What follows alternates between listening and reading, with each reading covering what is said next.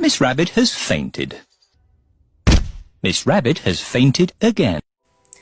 Alright, so there seems to be a surprising amount of you now. And honestly, that's great. Sure, it's a little overwhelming, but it makes me so happy to see this community grow. Honestly, I used to think I would never get this far, even though I started making YouTube videos with views and such in mind. So, since I can't knight anyone in real life, I have decided to draw your OCs instead. I picked 3 of my subscribers' OCs to draw in order to celebrate 255 subs. It still feels unreal to say that out loud. So without any further ado, let's get to it.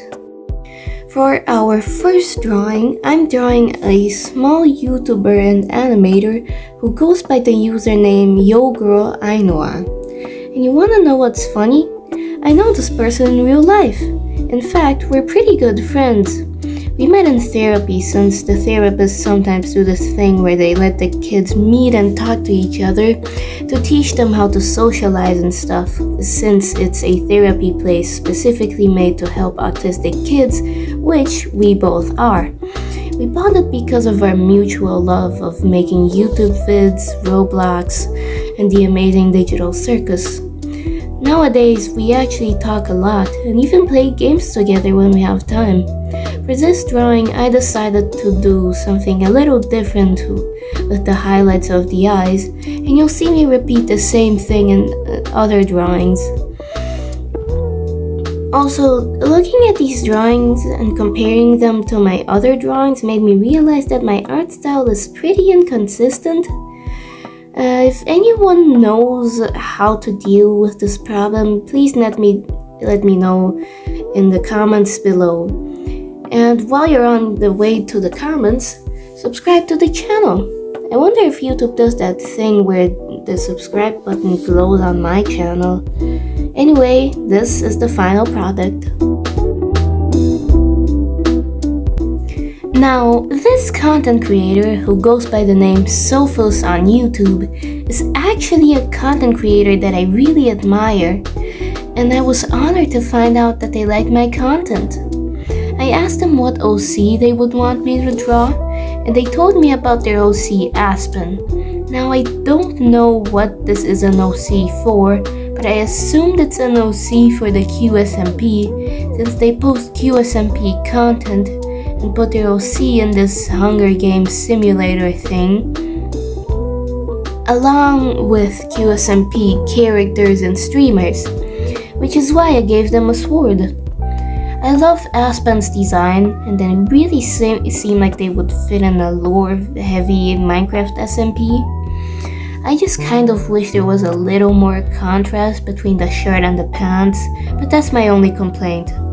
My favorite thing about their design is definitely the leaf crown around the ponytail.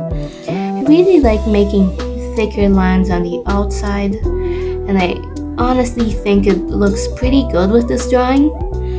But I struggled a bit with the background, but that doesn't really show in the speed paint because I used the undo button instead of that button that just empties the layer, because I like making my life harder. But yeah, that's the drawing of Sophos' OC, Aspen. And last but not least, I will be drawing the Gacha tuber T-Shorty. His OC has a pretty simple design, but I still think it was pretty fun to draw.